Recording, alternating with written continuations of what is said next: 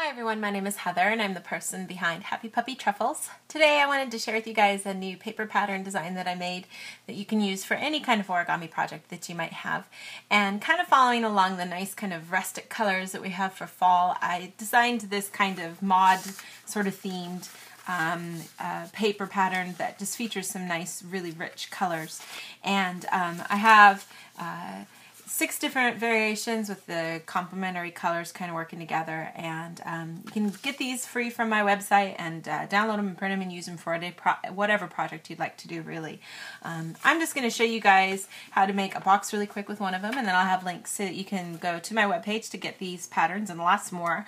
And when you print them out, you just usually get this little dotted gray line that's around the outside edge, and if you cut that out, you get a nice little square piece of origami paper. And as usual, when we do making a box, for example, I can kind of show you guys just the steps for that with this kind of paper here. With the color side facing down, you want to go ahead and fold your paper in half. Open it up and fold it in half again. Then open things up and fold each of the 4 corners into the center.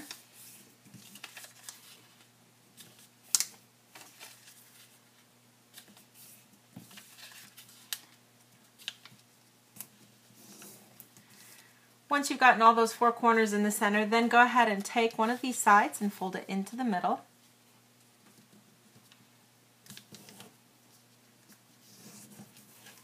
And then fold from the other side too.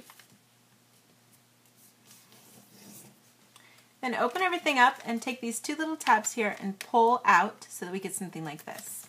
Now take the tip and fold it straight back, get a crease, and then fold straight up from there, keeping in line with all the other vertical creases that we have there. Then go ahead and turn it around and do the same thing on this side too. And then fold up again. Try to keep things as straight as you can. Then if we look at it from this side, we can stand up these 2 sides. Those are the 2 sides of our box. And if I just go ahead and push in on the natural creases, I'm going to push these sides in and pop up on the side so that I get one of the other edges of my box.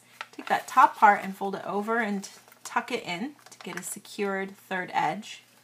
Turn things around and do the same thing on this side. You've got all the creases you need. It should collapse pretty easily so that you can get a nice little box.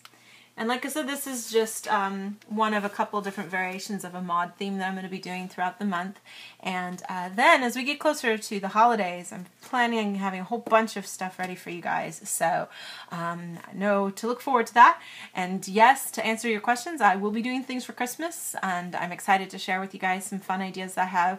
So I'm trying to gear up for all that and get ready. So always check back with my website for any additional new things that might be there. You guys can download and print as many things as you like, and I'll have some more stuff for you guys later in the week. Thanks so much for watching. Bye.